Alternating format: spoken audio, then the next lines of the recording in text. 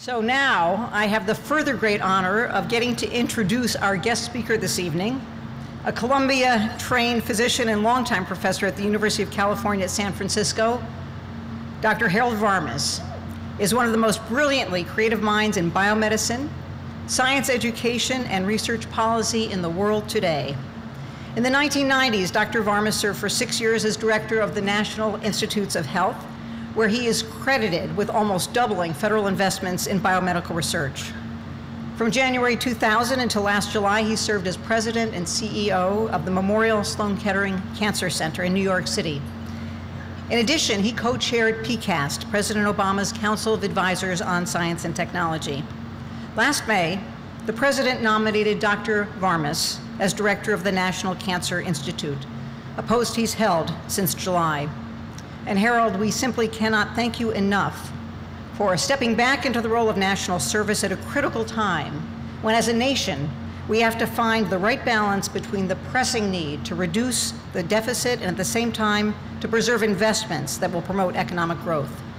Among countless honors awarded for his research, two stand out. In 1989, Dr. Varmus, with Michael Bishop, was awarded the Nobel Prize for discovering the cellular origin of retroviral genes that cause cancer. And in 2001, Dr. Varmus won the highest distinction reserved for an American scientist, the National Medal of Science.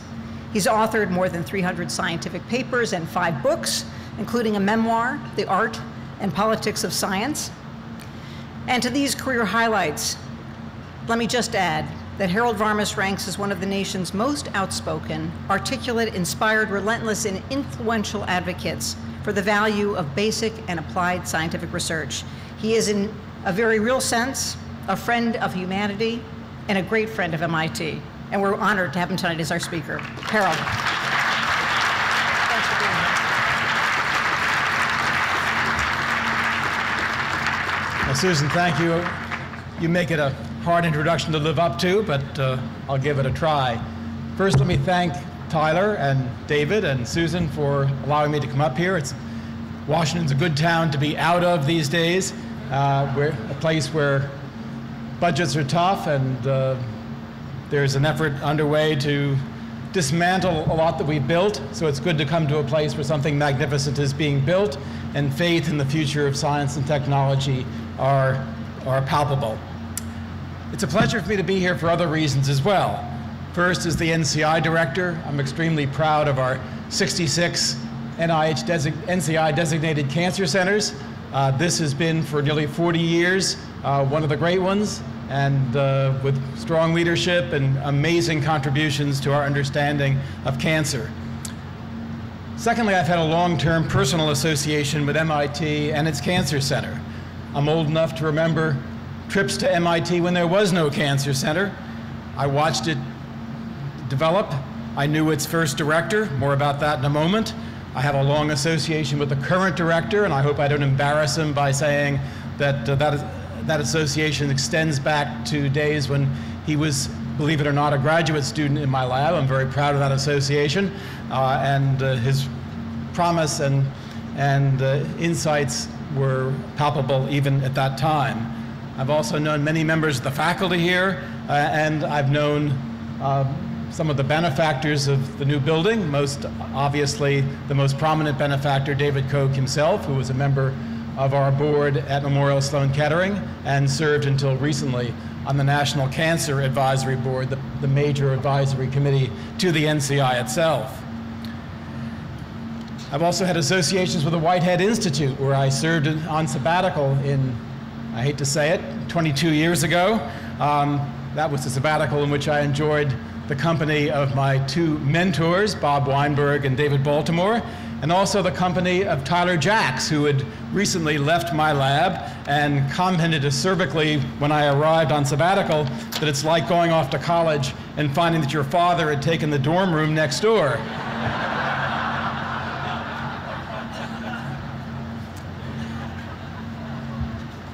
I've also been an advisor at the Broad Institute and a close colleague of Eric Lander. So my situation here is a very comfortable one, and I'm very pleased to be able to gather with you on this occasion. Now, in thinking about what I was going to say, I decided to dig a little deeper into the history of the Cancer Center at MIT and to talk a bit about the early days of the Center for Cancer Research. And I found when I did that there are two very important analogies to think about in relation to the current events. Namely, what it's like to build a new facility in which cancer research is going to be conducted. And secondly, to think about how you gather the talent that's going to pursue cancer at different times in our history. Before I do that, let me just give you a brief synopsis of the life of Salvador Luria, who was the first director of the MIT Center for Cancer Research. Salvo, whom I knew moderately well, was born in Italy in 1912, received an MD working, an MD in Turin, studied physics briefly in Rome when he found that he was not suited to take care of patients, was planning to go off to the States on an Italian fellowship when the very day after his fellowship was awarded, an edict was issued in 1938 against Jews accepting Italian fellowships, and that prevented him from going to the US to study. He then escaped the Nazis by going to Paris to work. Then, when the Germans were approaching Paris in 1940, he fled Paris, I am proud to say, by bicycle. Those of you who know my pet passion in life know this was meaningful to me. Then went on to Lisbon in the US, came here, founded what's known as the Phage Group with Al Hershey and Max Delbruck.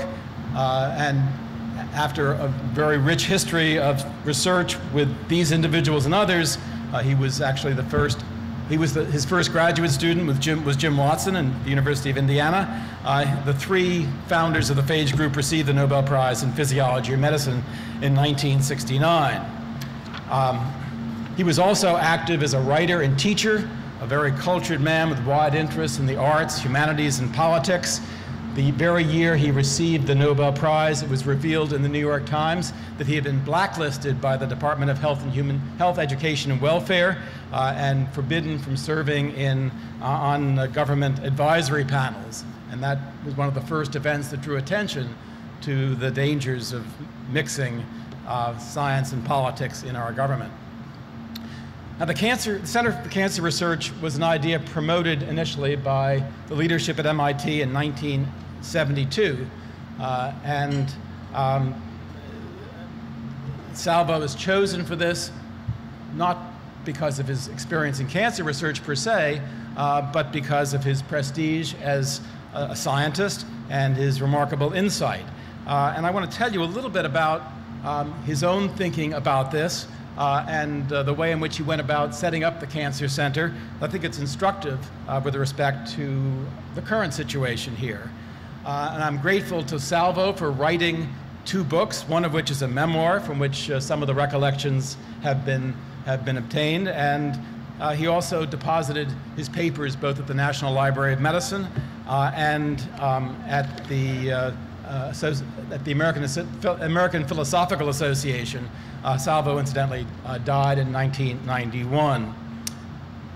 So I'm going to focus my remarks on 2 issues very briefly. One, I know you're all hungry, but dinner won't be served until I'm done, so I'm conscious of the pressures on me. But I want to spend a few minutes talking about these 2 issues. First, the experience of being a cancer center director and the pride in new property and how that property comes to be developed. And then secondly, about the assembly of individuals that make a cancer center appropriate for the time.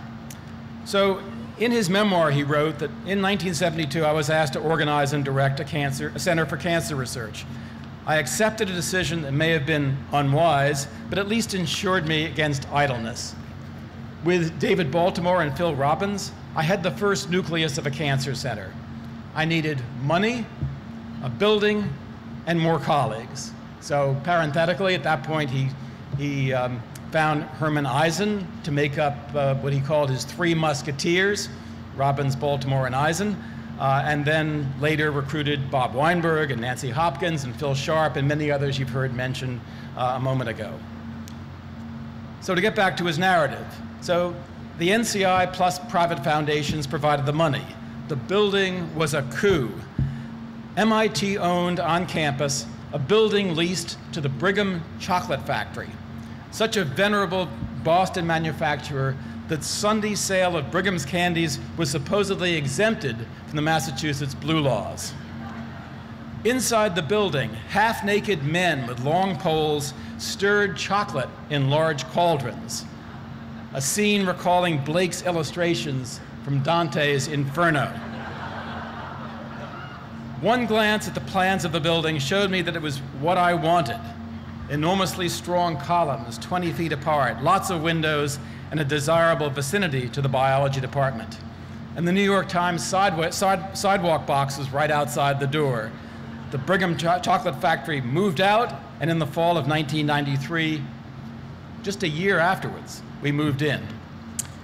So once they moved in, as director, he wrote, "I learned the joys and frustrations of administration.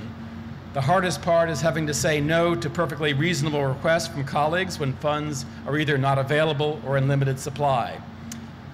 I find decision-making easy, but often have a hard time afterwards wondering whether the decisions were right or wrong." I don't know how you feel about this, Tyler, but I'm sure you make all the right decisions. "I do not remember enjoying any single task in my life," he wrote, "more than designing and supervising the remodeling of that building.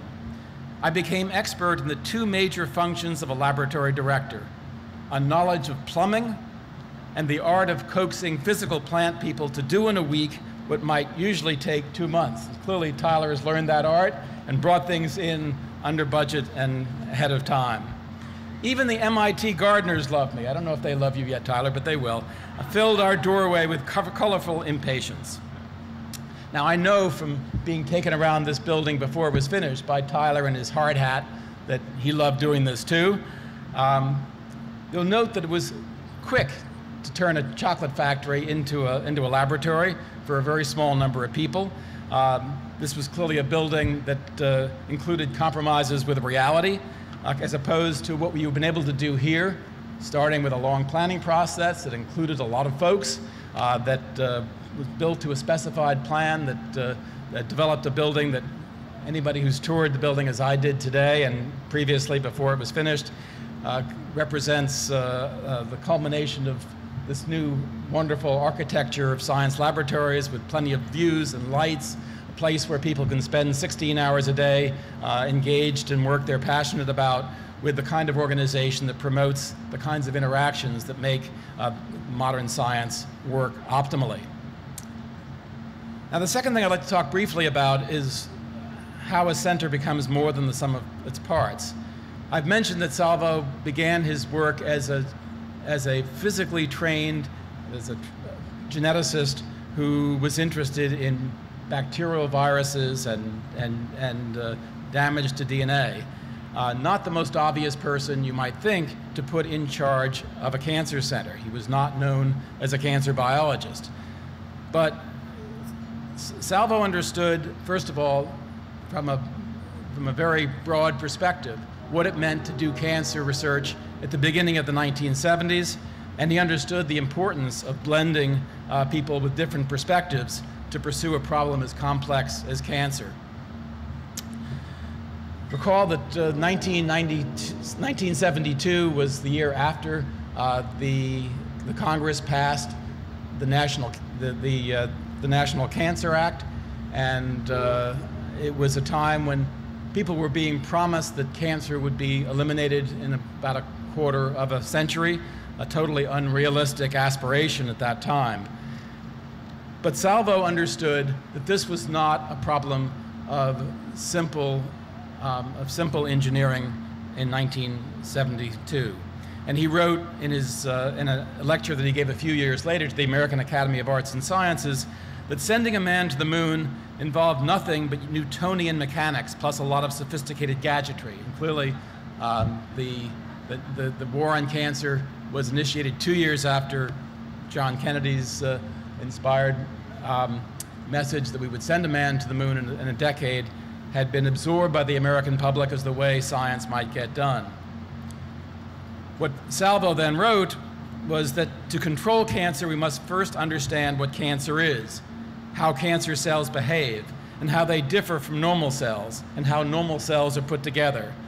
The Newton of cancer, he wrote, has not yet appeared on the scene, or maybe is just now getting his or her graduate degree. Now, as you've heard from Tyler, a lot of progress has been made in attempts to answer these questions.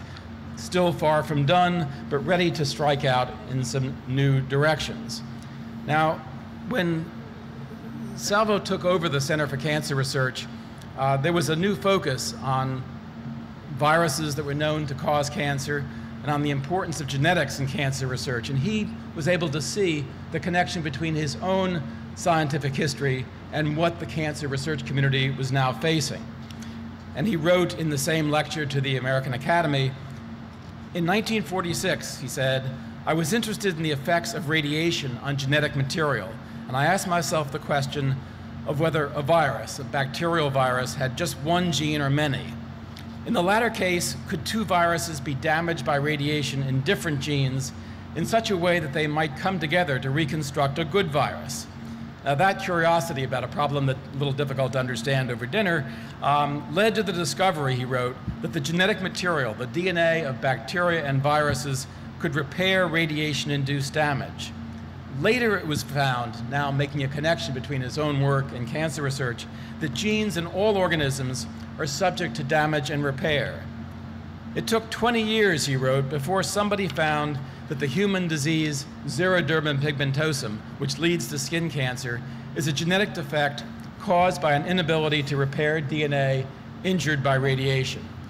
And only recently is it becoming clear that the DNA repair system present in every cell makes errors, which are mutations, and are likely to be the cause of many cancers, including those produced by chemical carcinogens.